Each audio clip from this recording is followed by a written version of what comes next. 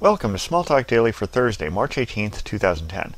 This morning I wanted to go through using stdin and stdout from Smalltalk. It turns out that if you're on one of the Unix platforms, which includes the Mac or Linux, this is a fairly straightforward thing. You just start your system up, make sure you don't put it in the background, because if you put it in the background, those streams will be closed.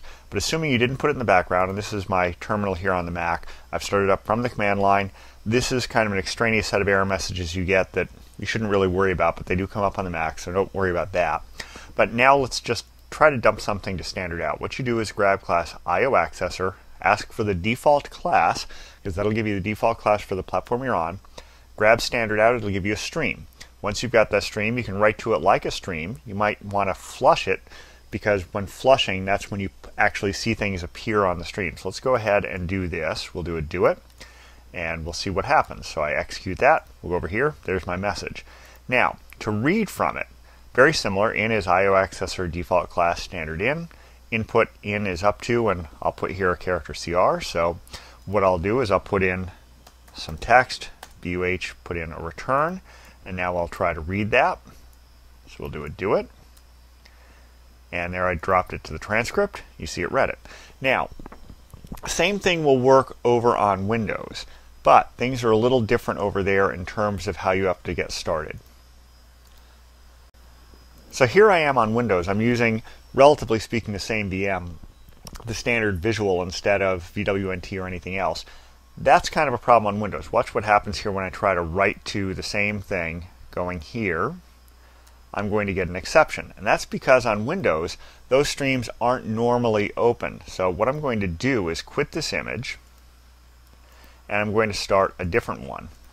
So we're going to start VWNT console, because what that does is, you notice here when I started that, I've got the same kind of behavior I had over on the Mac.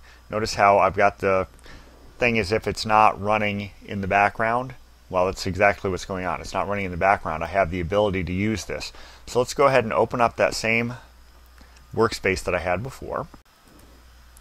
So with that open, let's go ahead and write to stdout. So I will go ahead and start doing this. And there you can see that I wrote it. Now, things are a little different in terms of reading. What I do is I don't type in stuff first. What I do is I prepare for reading on Windows. So I go ahead and tell it I expect to get some input, do this. Notice now I'm waiting. I've got the Windows cursor for wait, the little swirly thing. And I'll come over here and I'll type BUH and hit return. And now it finished reading here, and there it dropped it to the transcript. So similar behavior on Windows, not completely identical, but you can write to stdout. You can read from stdin. You can do all the things you would normally do. You just need to be aware of the fact that on Windows, if you don't start up using VWNT console, those streams will not be open. So that's about it for today. Until next time, have fun with Smalltalk.